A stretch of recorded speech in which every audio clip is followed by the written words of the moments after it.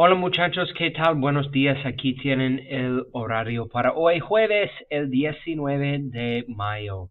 No homework was due for today, just to continue going through your study guide. The Find Someone Who review activities with the 15 key concepts from semester 2.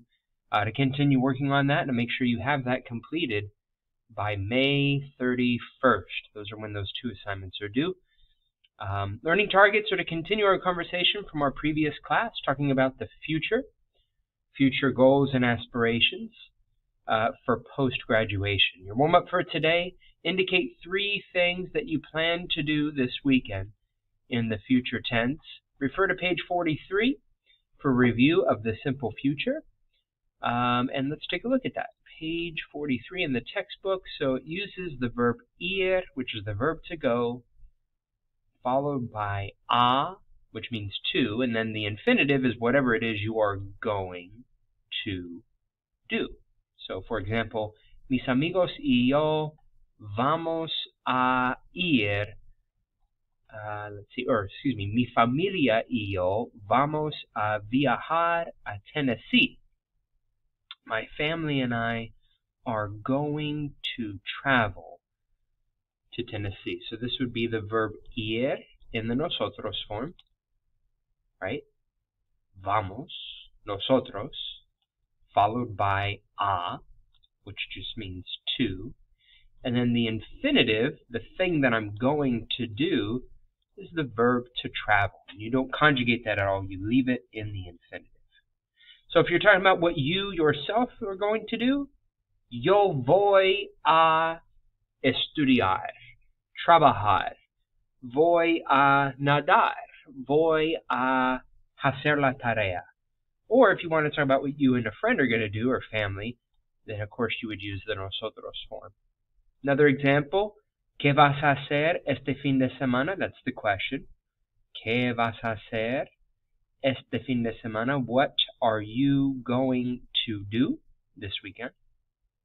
Yo voy a trabajar con mi tío en su compañía. I'm going to work with my uncle in his company. So 3 things that you intend on doing this weekend, and I do believe that that is question number 8 or 9. Let's see.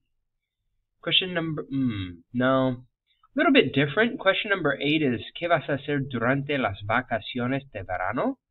What are you going to do after you graduate? Or what are you going to do during summer vacation? So it's same idea, right? Same construction where you're using the simple future to respond to that. So you can actually go ahead and knock out question number 8 from the speaking questions. So that is your warm-up for today. We're going to spend, this is our last concept, y'all, before we really gear up for your final exam. The final concept is the grammar of the future tense. And then we'll do a quick guided video practice and exercise 14, and then pivot back to preparing for your final exam. So if you look at the simple future, we have this in English, right?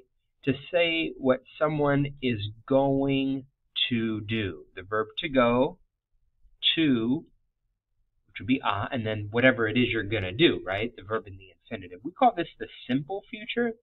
There's another way to express future events, and that's using what's called the complex future, and that's on page 460. Complex future really isn't all that complex. Talked about the simple future here on the right-hand side. Also, we could use the present tense to talk about future events. Mañana comenzamos el trabajo. Tomorrow we begin work. This is present, but because we're using a time marker that's in the future, we identify this as referring to the future. So there are a couple ways that you guys are familiar with expressing future events, but I wanted to share with you really briefly as we wrap up the academic year another way to do that. So another way to talk about future events is to use the future tense, and the key phrase as we translate it in English is will, right? We use the helping verb will, the auxiliary modal will, with another verb to express future actions. In Spanish, there is no will. There's not a word that translates to will. That's understood in the conjugations of the future. Kind of like with the imperfect. Not to geek out too much, but for those of you that are really down, I'm with you. When we talked about how the imperfect is to describe repeated actions in the past. In English, we use the phrase used to. So there are these phrases we use in English to connotate a certain tense. In Spanish, it's all kind of baked into the tense itself, right? That's why it's so important to become familiar with these endings so you understand the perspective that people are trying to communicate, right? So it's the same idea that we looked at in the previous chapter. So the good news about this new tense is it's much easier in that you have the same set of endings for AR, ER, and IR verbs. All the same, regardless of the type of ending. And then, moreover, you don't need to remove the AR, ER, or IR ending. You leave the infinitive intact. So the infinitive is the stem, if that makes sense. And then you're adding to the infinitive the endings according to your perspective, your subject. So whether it's an AR verb like trabajar, or an ER verb like ser, or an IR verb like vivir, the same endings are going to be used. Trabajaré would be I will work. Yo seré would be I will be. Yo viviré would be I will live. And you're going to want to use the future probably for number 9 as well. ¿Qué vas a hacer después de graduarte? You could use all 3 of those verbs. I will work, where? I will be, what? I will live, where? You could use all 3 of these verbs to respond to that particular question, number 9 for the speaking.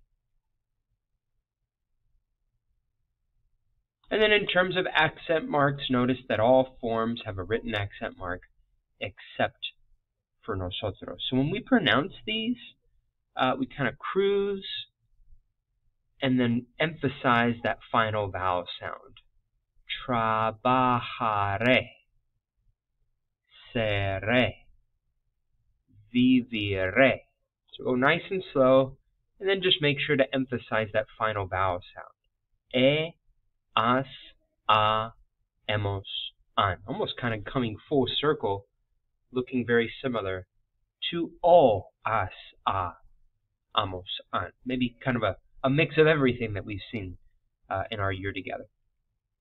So we're going to watch a video, a guided video, that shows you how to form the future tense.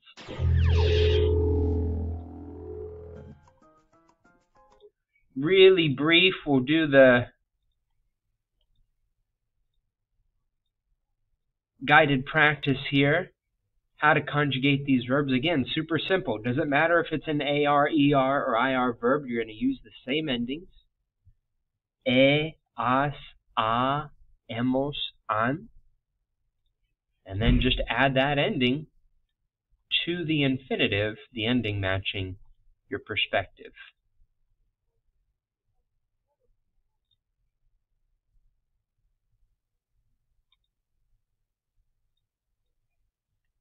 So we'll take a look at that video together. We'll do exercise 14. Let's see, on page 461. Oh, really great practice. Read the article from the newspaper and write what these people are going to do in their future professions. So you're conjugating the verbs provided in the blanks there. Conjugate the verb according to the subject. For example, las compañías del futuro entenderán. Since we're talking about the companies, we would use the ellos form. Entenderán que la planificación y la conservación de nuestro planeta serán esenciales. We're talking about the planning and conservation of our planet will be essential. these two things will be essential. It's a plural subject again, so that's why we're using the on ending. Do your best with it. The idea is to demonstrate, regardless of the type of verb, you're using the same endings in the future.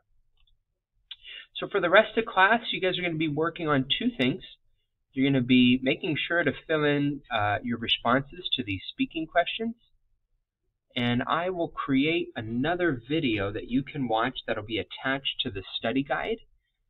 If you're not quite sure, how to go about your responses, how many adjectives, how many verbs does he need or he want us to use. The magic number is 3 for the most part, but watch that video. I'll embed that video in Canvas where you guys can find the study guide for the final exam. So you guys are answering those questions, although many of them you should be familiar with as we've done them for project questions or warm-up questions.